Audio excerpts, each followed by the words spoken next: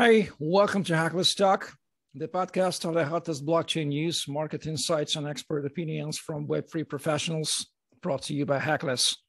I'm your host, Eugene, aka Crypto MC, and I'm here today with two very smart cybersecurity and smart contract audit guys.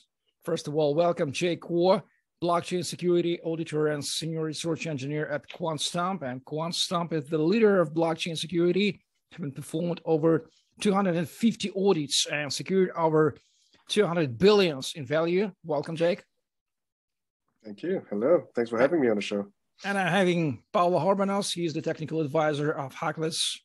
So, Pavlo, great to have you out. Yeah, thank you. Glad to join. It's always better to start with the personal history of our distinguished speaker. And today, Jake is here. So, Jake, first question comes to you. How did you start in the crypto space and how did you become a Quantstamp team member? Well, to trace the origin from where I started in crypto all the way to Quantstamp will take pretty long, but I'll give you the quick shot. Well, I got into crypto around 2011, 2012. The same reason why most people around 2011, 2012 got into it in the first place. We heard about this article, I think by TechCrunch. It's talking about the Silk Road, the original Silk Road.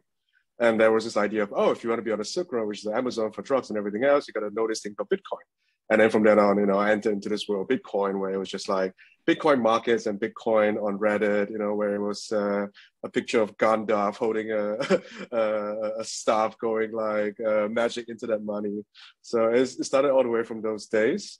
Along the way, I was always in and out of the industry, but not quite so, because I was still very much a student and not even in college back then. I don't think I've even written a line of code back when I found Bitcoin a long time ago. I got into computer science and I got into more things. I went to a university that was actually very into blockchain research. I was in NUS College, and in NUS College, the mother college, was very into blockchain research. And so, I helped out there. I interned there. Along the way, I worked more projects. I was one of the first to write some smart contracts here and there. And then from then on, Ethereum Foundation were in Singapore and they were in Asia, and they were looking for researchers. And I was like, hey, what about me? So from then on, I started working with the foundation and started working for more firms here and there. I just kept growing from here. And I think it was July 2 years ago. Yeah, when Quantstamp were looking for someone to do some part-time work. And around that time, I was kind of in my sabbatical mode, also in the whole COVID, I don't want to work anymore kind of mode. I started to do a bit of part-time work for them. I decided, you know what, this is pretty fun. So I carried on, and 2 years later, I'm here talking to you right now. Amazing. What excites you most in Web3 space? Because the vast majority of our listeners, perhaps maybe they consider smart contracts audit a so boring thing. Just checking the code isn't boring. What would you answer? I wouldn't say it's boring at all if you know what you're doing. It's kind of like when people say, mathematics is so boring, but it's only because you don't quite get mathematics or you don't quite understand what happens at a higher level where it's more of an art, right? I would say for a lot of smart contract audits, if you're looking at the same thing over and over again, the same ERC20, it gets boring after a while because you're just fact checking certain things, right? But one of the great things about being in Quantstamp is that we get to look at the state-of-the-art projects by a lot of different things from different areas of the space, be it from DeFi, NFT, and also. So you're constantly being challenged by what are the new ideas right now, what are new paradigms, what are new patterns that people decide to write code in. And it becomes very interesting and very intriguing because it's no longer just like, here's my code, check what errors there is, and please tell me to not get hacked. It's more like, hey, we've written these things, we've tried these things. Can you give us a take on this? Review this for us as well. Tell us whether there's some better design. So along the way, I kind of found out that, a lot of people say if you become a smart contract reviewer or auditor, you kind of lose your skills and all that. But I found out after 2 years later, where I've been writing code for a year, I got a lot better because I was always reading the best and always interacting with the best minds who were coming out of this new code, So it's pretty fun that way.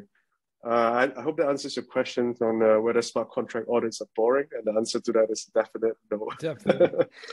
I think we also can say that while you are auditing the contract, you are not writing the code, but you make the code perfect. You make it better. Yeah.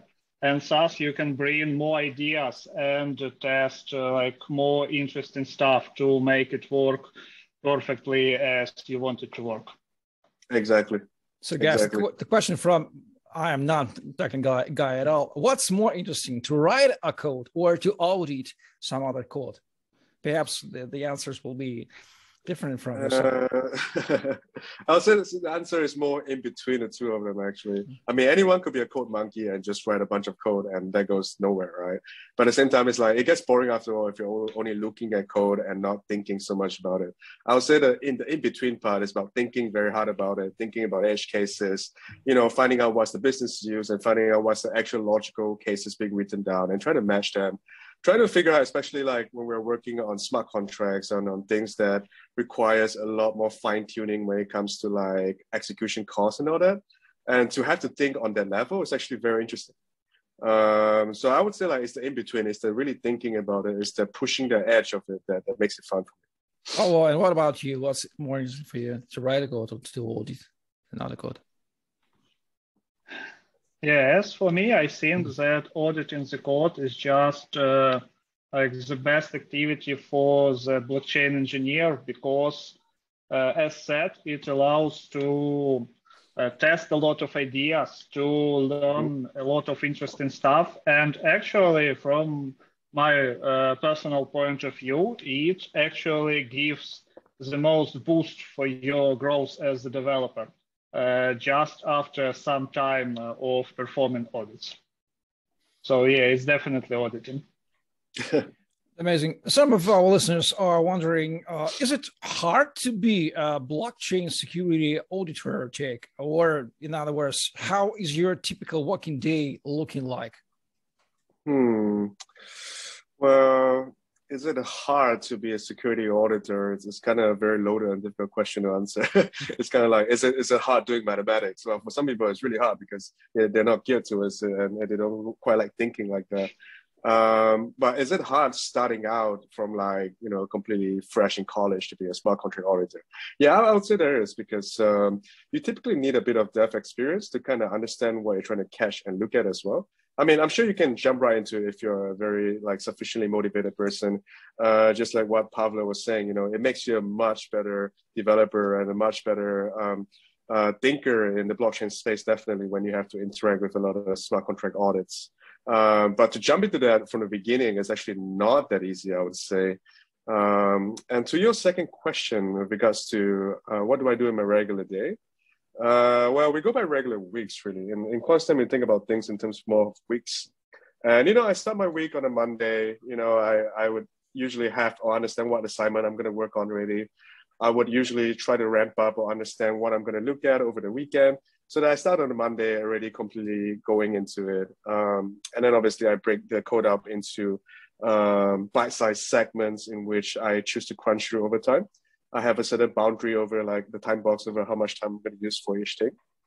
But at the same time, I have to leave a big amount of buffer because as Pavlo can attest to this as well, with some tricky parts, it takes a bit of creativity to sometimes come up with some kind of a text, which is why I say again, like, it's not boring, although it's actually a very fun job.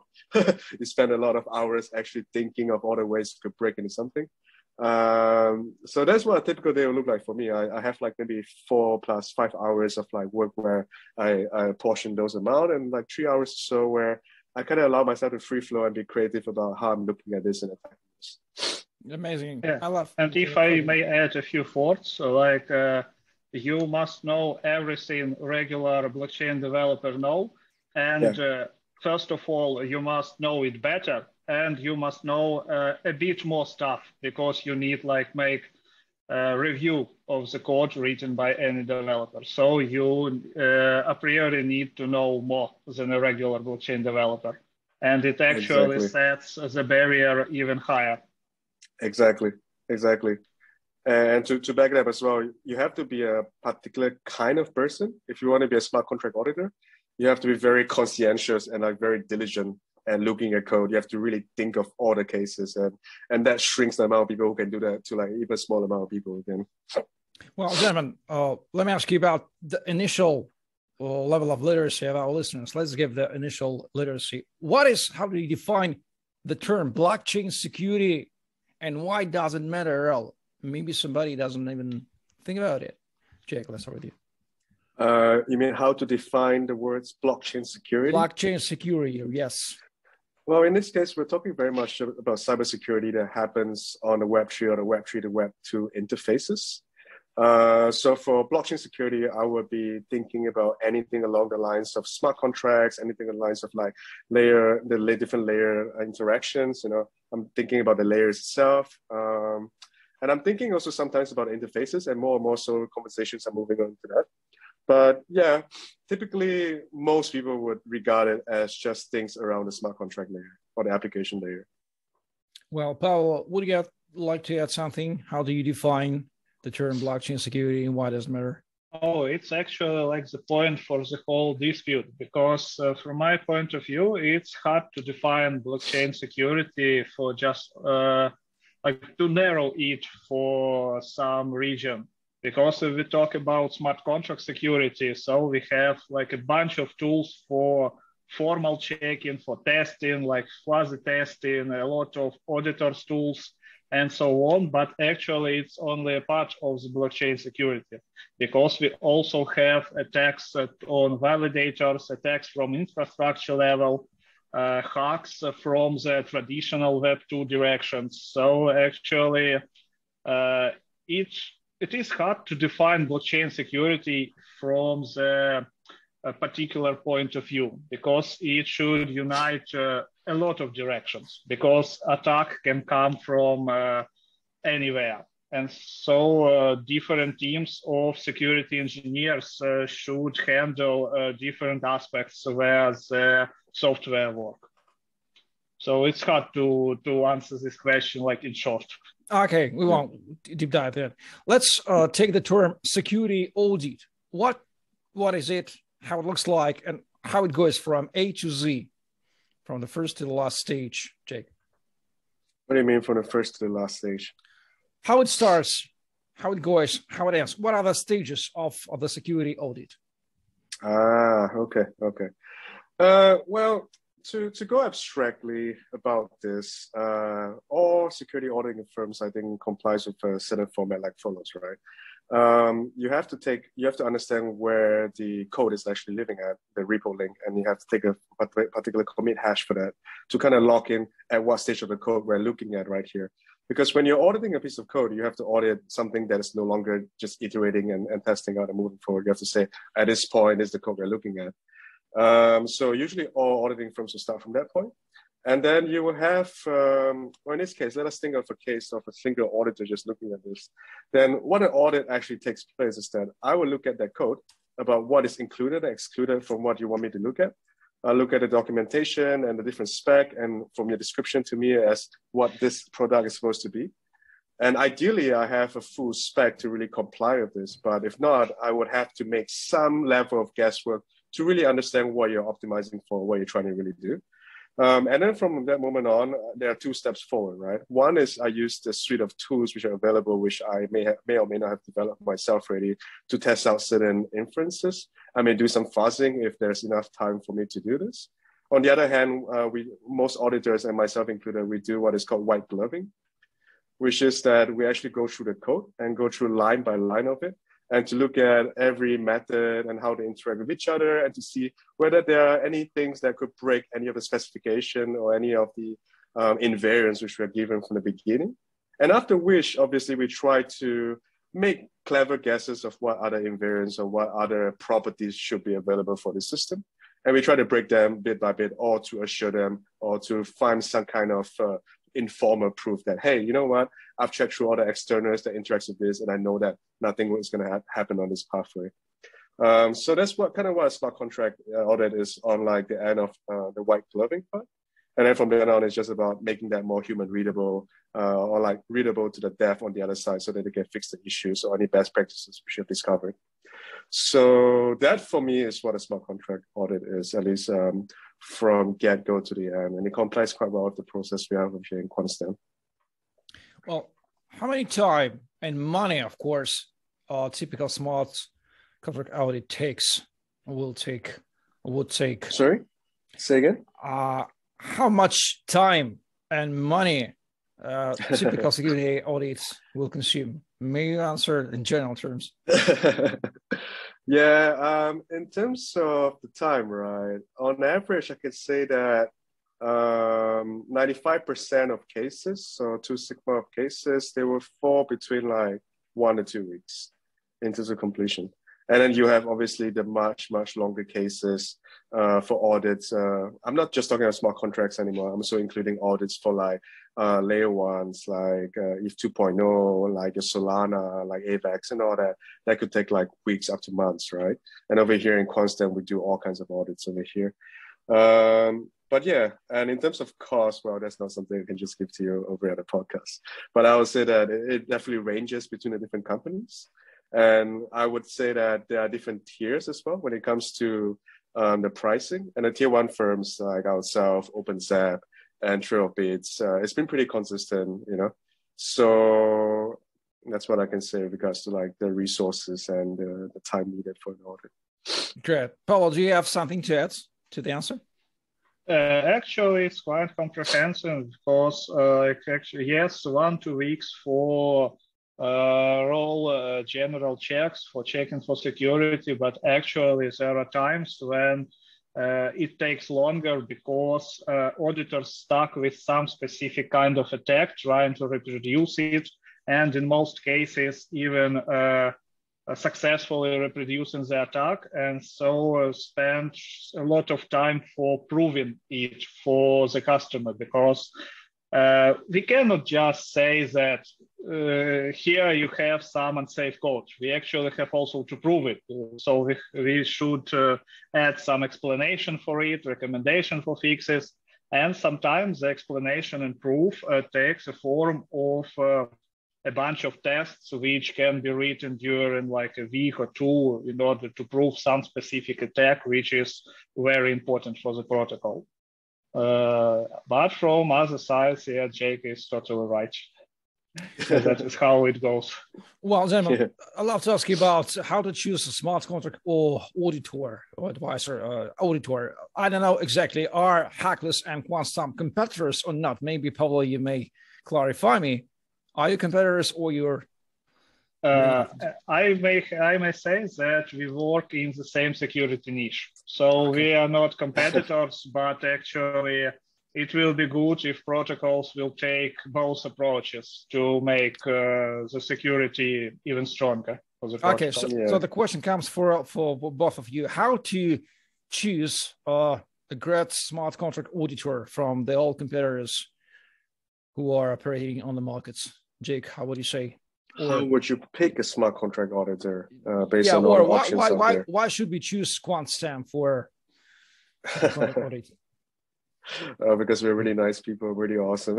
But I would say just generally, just not talking just from Quantstamp's perspective, because this is why I enjoy being Quantstamp as well. We take the biggest perspective around, and I don't think that we always try to push for hours in itself as much as the entire security field by itself. And also to answer Pavlo's question from the beginning, like I don't think that we are competitors in the sense of like I think that there's always a win-win situation for the two firms of Hackless and Quantstamp. And that's why we're collaborating on this, and that's why we're collaborating on a bunch of things as well. But I'll say to pick a smart contract auditor or the auditing firm, well, the first thing you have to realize is that most of the tier one firms like ourselves, OpenZap and all that, we're pretty much booked out for like weeks, right? So you have to understand whether your timeline fits into the entire thing first. So obviously it's a good thing to reach out to everyone just to have an idea of who's available or who's not. And then from then onwards, you have to understand as well, like whether this firm has the niche to audit what it is you're looking for. Obviously, if you're looking for a very standard EVM audit, I think most firms, if not all firms, can offer to do this right now. But for instance, over in Quantstamp, like we've been building out, let's say, a Solana team and a Substrate team for like the longest time. We have like been hiring Rust developers for this reason. So you might want to understand if like the firm has the niche or has the support staff to kind of do what you need. I've been getting like requests for audits with regards to just general cryptographic protocols as well, or things around applied cryptography. And that is something that obviously we have some strength in, but I wouldn't say like we are the most appropriate people. But obviously like we have like a queue for that, and it takes a pretty long time for us. So I think in terms of finding out whether there is a possibility for an audit that takes place in your timeline, it's very, very important. And then from then onwards, it's really looking at their body of work and looking at the auditors that they have and to assess on that basis, Obviously, I would say it's kind of hard for newer firms to kind of break it and be like, hey, we don't have body of work and all that. That's when like the auditor's experience and the auditor's experience in regards to the developer's experience and the audit experience will come in play a lot. But I would say beyond that, it is to really talk to your auditors and to talk to the BD that's handling you and to understand whether it's been an ideal experience for you from the beginning onwards. Because why, like you asked me the question, why come to Quantstamp? Well, it's because in Quantstamp over here, we actually believe that we want everyone to be happy to be working with us from the beginning towards the end. And we kind of prioritize a lot. So this is something that we want at the end of the day. We want happy customers, we want happy clients, we want happy people to work with us.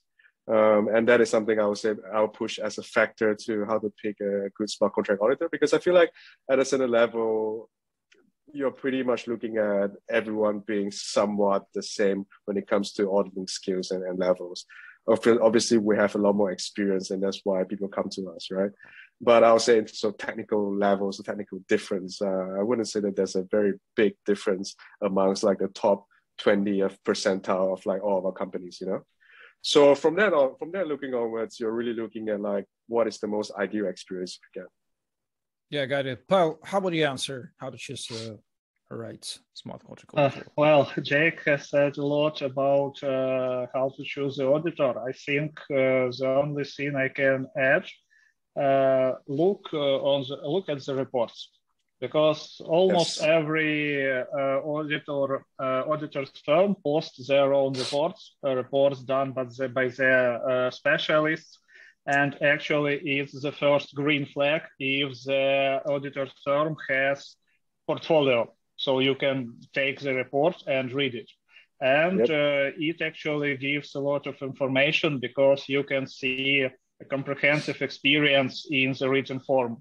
And report always reflects of how the auditor's company treat customers, because it should contain a lot of explanations, list of tools, a lot of recommendations, and is actually targeted on the customer. So this is the thing I can add. Look at the report the auditors produce. Yeah, actually, Pavlo touched on a really good point. Like the report part is something I missed out. So thank you for adding that, Pavlo. Like really, like you can look into the level of detail that companies put into the report and the kind of issues they find and you can have an idea of their technical diligence and level just by looking at the report. And finally, one thing I want to add is that at Quantstamp at least, and I see a lot of other auditors as well, we write the report not just for our clients. Obviously, it's public facing, it's for clients to understand. But at the end of the day, it's also for the users, like the public users, to understand, hey, you're using this protocol right now, using these smart contracts right now. What are the things you need to look out for? And we try to break it down in a way that a normal person can read normal English, as we call it, while at the same time retaining like technical facts and diligence enough that anyone could really pick it up and be like, hey, I know what you're talking about over here. So yeah, reports are definitely a very, very big one. Yeah, it's actually a good point, because good auditor reports is one more thing for the users to actually pick the protocol. So yeah, it should be written not just for the customer, but for potential community as well. Yeah. Well, gentlemen, please clarify one great question for me. I'm super curious in one thing. From the one side, we have more than 100 layer first blockchains. If you follow the blockchaincomparison.com website, they are listed there. From the other side, we know that such a thing like a blockchain trilemma exists: decentralization, scalability, and security. And every one of them have already promised that they have successfully completed this blockchain trilemma. That's blah, blah, blah, and so on and so forth. So how to choose the right layer first blockchain from the security standpoint? How would you answer? How do I choose the best L1 blockchain from the security standpoint, you say? Yes. Taking into account that blockchain trilemma exists and nobody can solve it, because this is the trilemma. Sure.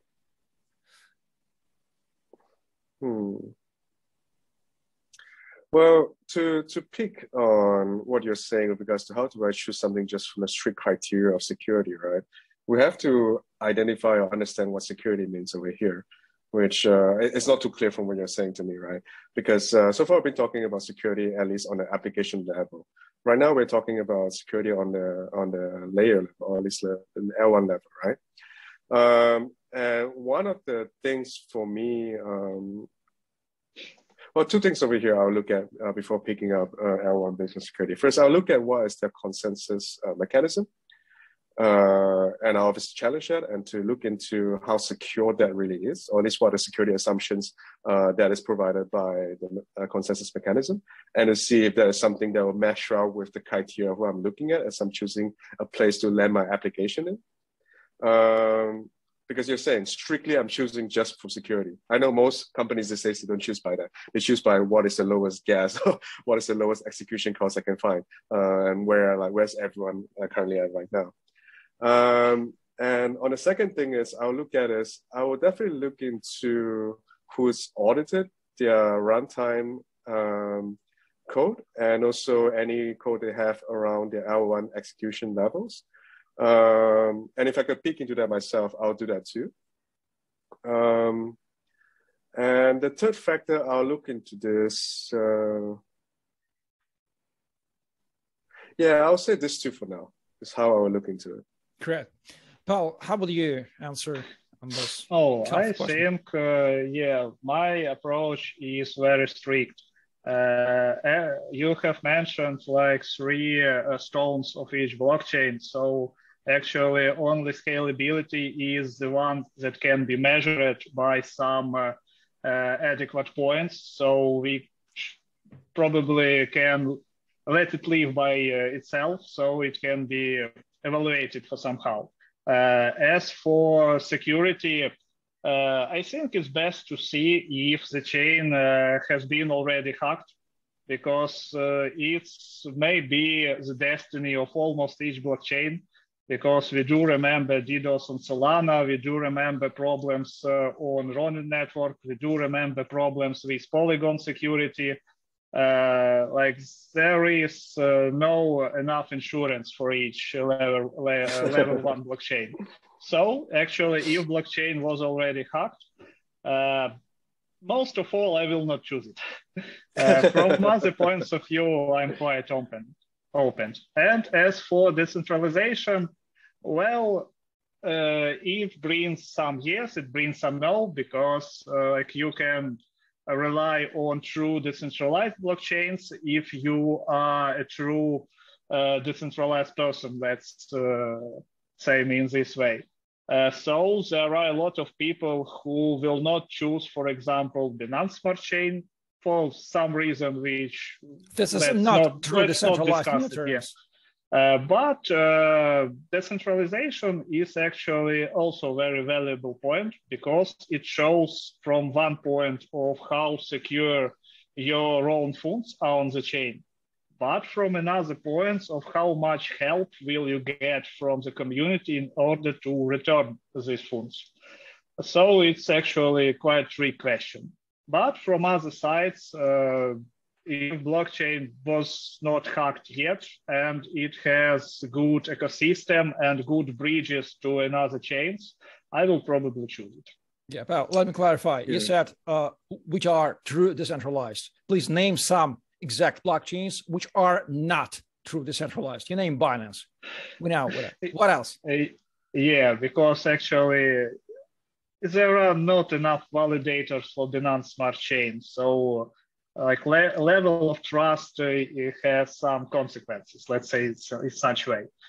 I do not want to blame other chains, but I will look very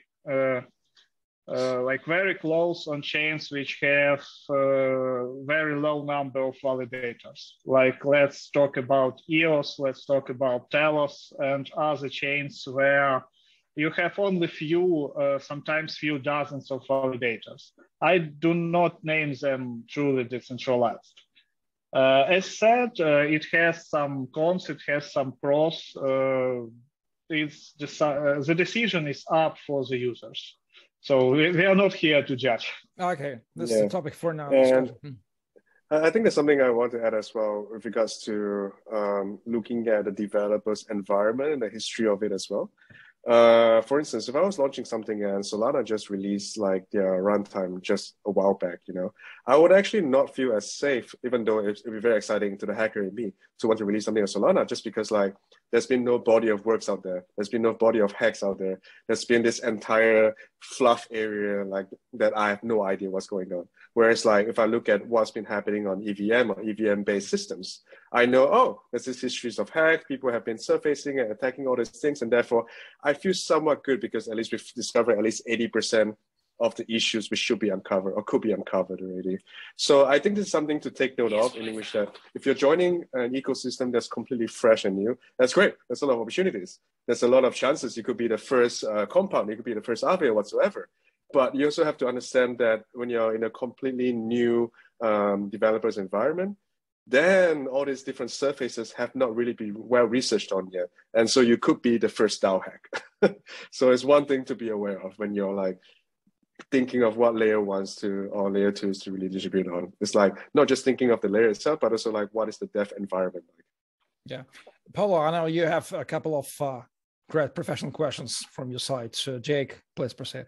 Yeah, actually, we have touched the surface of these questions because my questions are, let's say, general about the security sphere. Because the first one is about your vision of how blockchain security sphere will evolve. What new possible directions will it achieve? Like what new surfaces will it touch? Because as we know, it's not only the smart contracts audits, not only like layer one audits or not only monitoring tools, but it actually can become something more in order to bring like really secure solutions into the sphere. So what's your vision on the security segment of blockchain industry and its future way?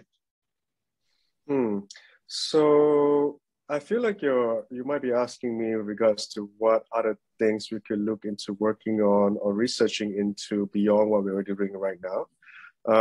Whereas the first half of what you're asking me actually brought up to a different question in my head of like, oh, what should the security, what should the future of security look like? And I have a different answer to that. Well, for that one, actually, I think I've been thinking about this and discussing a lot of people in different conferences more and more, and I see that there is a need, almost like there should be a push for making security more of a public good when it comes to what's happening in the blockchain space right now.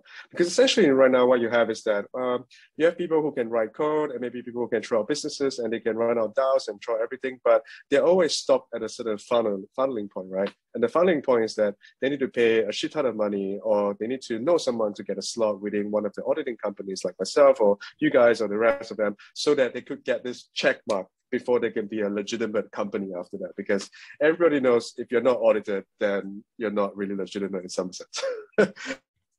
And so that almost feels like there should be a need for some kind of, that system in itself, right? It's not going to iterate well because you're just going to have a system where only those who can pay for an audit are able to get an audit and therefore able to get something out of the way. And this is not going to be great on a security perspective because it's equivalent of like, instead of there being police or anything or any kind of shared public good that we have, we're all just relying on Pinkertons or like private security to guard us to hope that we don't get into fights on the streets outside, you know? So I feel like there's some kind of thinking and some kind of change that will come on that perspective, especially as more regulations come in. I don't quite like the idea of more regulations, but I see that over the last 2 or 3 bull cycles, that has become a bit of a problem already with regards to audits and securities and general growth of things, you know. With regards to your other question on like what are the newer things we should look for to make the space more secure, obviously there's been a lot of work done with regards to formal verification of at least the more simple protocols we're using, like regards to ERC20 and everything else. I think there's a step in a good way. Although I feel like there's this like 2 school of thoughts when it comes to security or securing things right now that is growing, right? There is one which is the complete lockdown, formally verified, deterministic, everything is cryptographically verified, mathematically verified, and this is like completely true. And then there's the other idea of the other head of like, hey, we can do things optimistically. We can trust that most people will behave in a particular way, and we can think about things in this way. And so I think that there will be more nuanced security theories and principles and indication grown onto the optimistic part. As much as I think that there will be more grown into like trying to make things more locked down, more secure for everyone by default, more formally verified, as you're talking about in this perspective. On the more short term, in terms of what I think are more interesting things to look at, I think that the cross-chain world and the multi-chain world is growing very fast, and the surface area for attacks are growing every day. And I feel the anxiety just by looking at all this money and all these things people are throwing into it without thinking so much about it. And I think that there's going to be a lot of opportunities of research into these areas. So that's where I can look at in the short term. I think I've kind of drifted a bit as I'm talking, so I don't know if I answered your question, but I hope I have. Actually, these are quite interesting thoughts, and actually matches a bit for my next question, as you lead to the thought that there should be some kind of public security which the protocol can come and pass instead of like taking a paid security mark.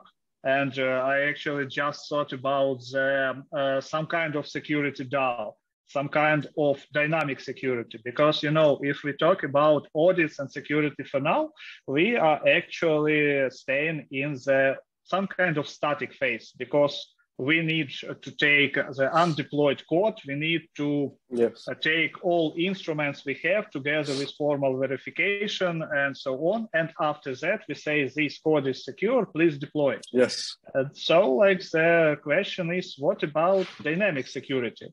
What about the abilities to have security process automated? So the protocol owners deploy their code and then takes existing online tools or pass already deployed codes through some kind of dynamic frameworks of security. Like, is that actually possible or at least feasible for the current state of blockchain security?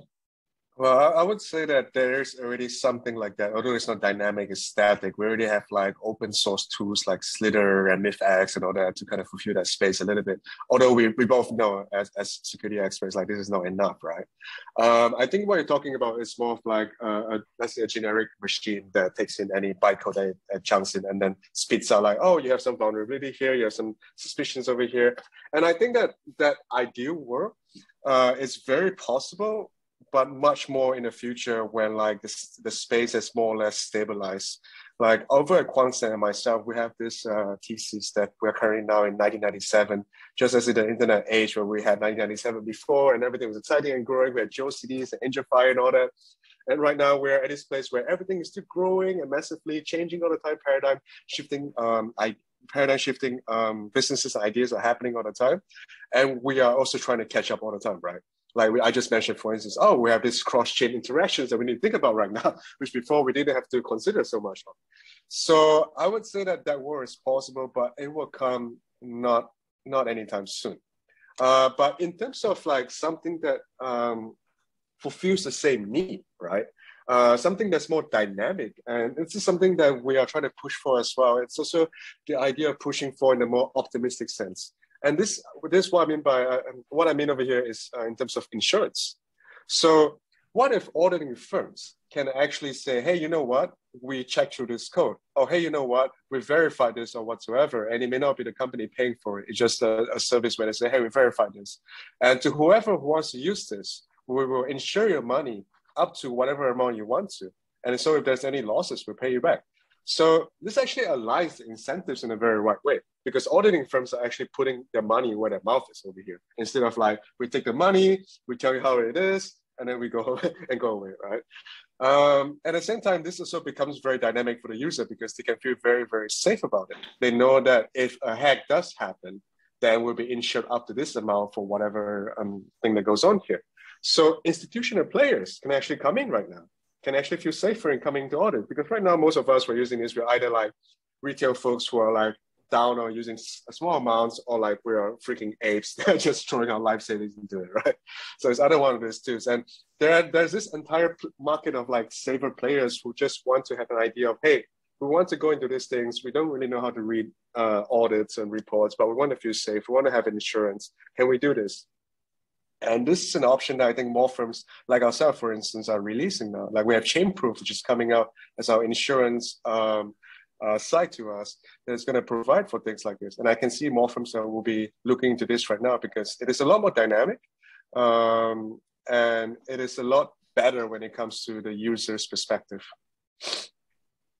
Yeah. Well, Jim, a couple of general questions. Finally, I'd love to know, there are a lot of Web 2 professionals, a lot of professionals who have still been working in Web 2 space. Would you suggest them to turn into Web 3, and why?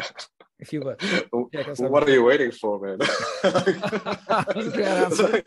I don't know. Like, why? What are the reasons? For the longest time.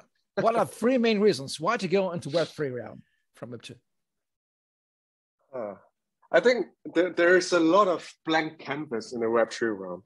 There's a lot of space that if you're a creative person who is sufficiently clever and you're already technically proficient to a certain level, there's a lot of things you can do. There's a lot of grounds you can make. You don't have to stay in one of the ad companies and continue to make like advertisements for like Facebook or whatsoever else. Like there is a future where like you can actually do things which are very intriguing.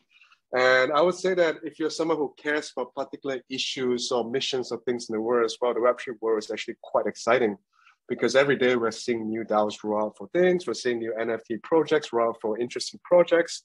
So this could be a way to actually tap into certain other parts of your lives which were not quite aligned with like your Web2 life from before, right? And finally, it's the thing I wanted to say, because you're asking me why did I come into this space? Why is it so interesting? I actually wanted to answer you this, which is that the Web3 space is just filled with many, many crazy, interesting, like fun people who are all young and motivated and driven to get somewhere to do something. And this is the kind of energy that the internet had back in 1994, 1997, and all that. So if you want to feel the energy, if you want to be a part of that, if you want to get into the Wild West a little bit in that sense, then the Web3 is definitely here for you.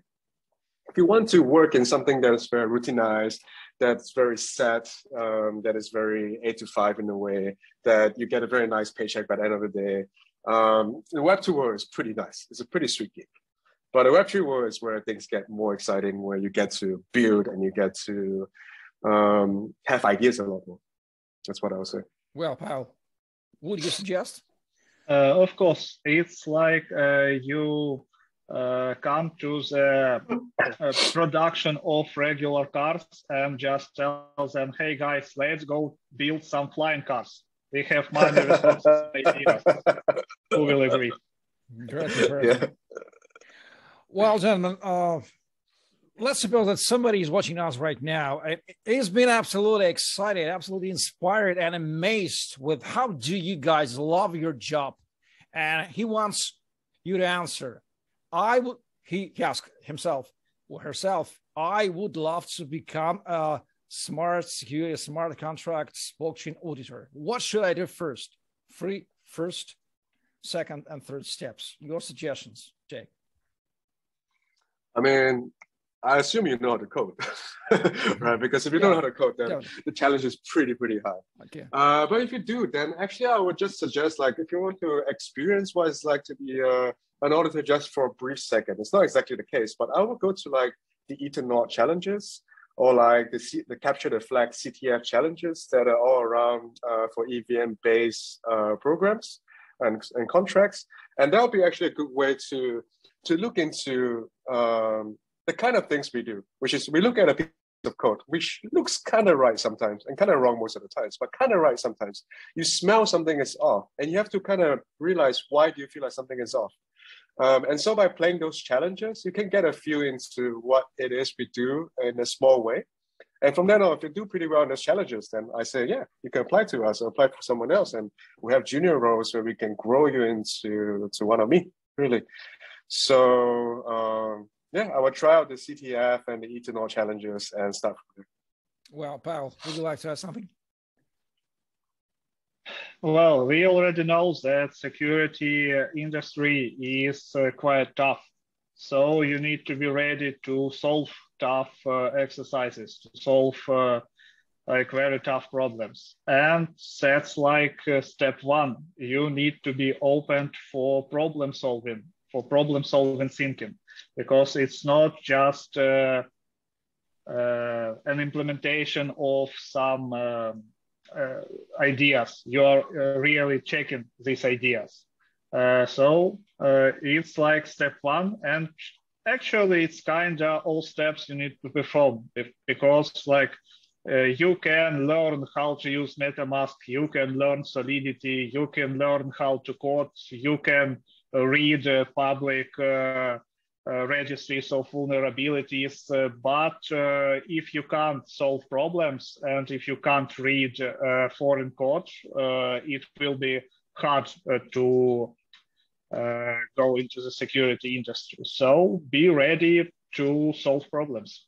Great recommendation, gentlemen. And finally, these have been recommendations for newcomers into the blockchain audit. And finally, 3 recommendations from your side to projects who build something in the blockchain space.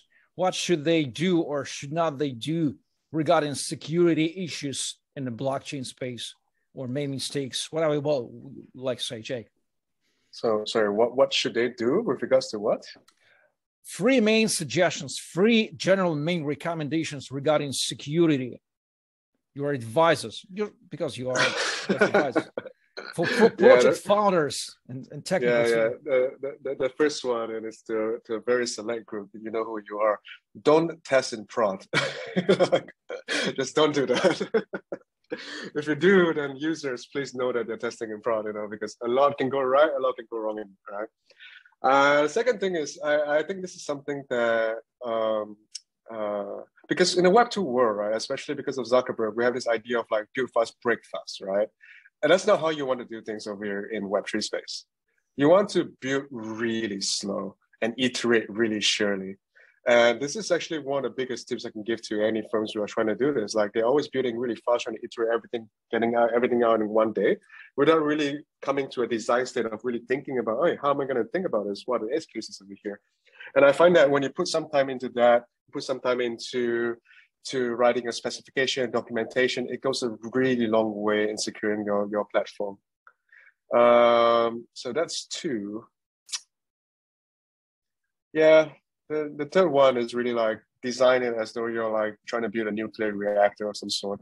Like really think through everything as you're writing it.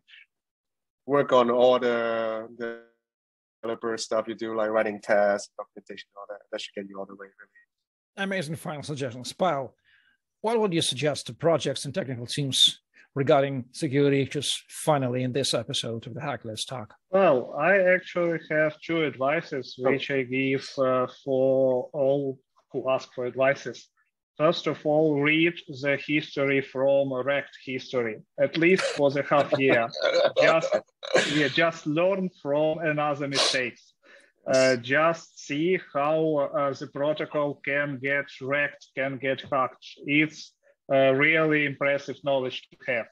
And second, learn how the Uniswap works. Just know the basis of the up-to-date DeFi ecosystem.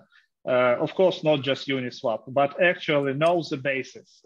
It's even there is no need to be in hurry. You do not need to take all bleeding edge ideas, because if you know the foundation and just see how modern ideas has been developed from the foundation, it gives you also very impressive knowledge. So just learn at another mistakes and know your basis of the industry. Amazing, gentlemen. This has been another great, interesting, a lot humoristic, but very important episode of the Hackless Talk Podcast of the hottest blockchain news, market insights, and expert opinions from Web3 professionals, brought to you by Hackless, Jake Guo, Quantstamp, Pavlo Horbonos from Hackless, and me, Eugene Crypto MC.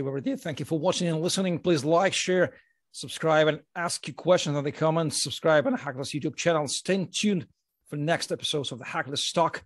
We will get back to you soon with another great episode of the Hackless Talk Podcast. Bye-bye. Right. Thank you.